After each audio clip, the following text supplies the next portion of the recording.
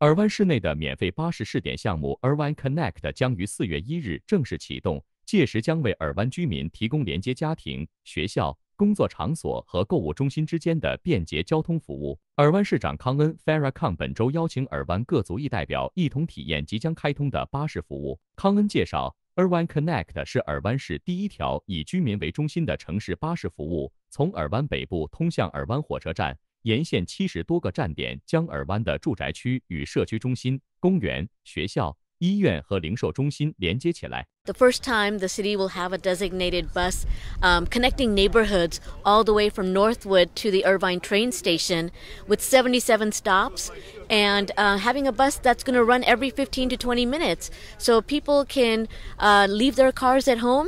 They can go to their local shopping centers, they can go to the train station, to Spectrum, and also Hoag Hospital, Kaiser, Woodbridge High School, Irvine High School, and everything in between.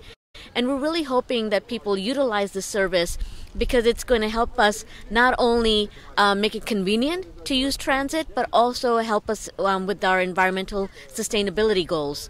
And so right now, we're trying out the bus for a route, and it's also wheelchair accessible, and you can load your bicycles as well. So we try to really bring in every component that we can think of with our community's input to provide this pilot program for the first year. Because I wanted to make sure that people had the ability to move around the city without needing a car. And that goes from our youth all the way up to our seniors.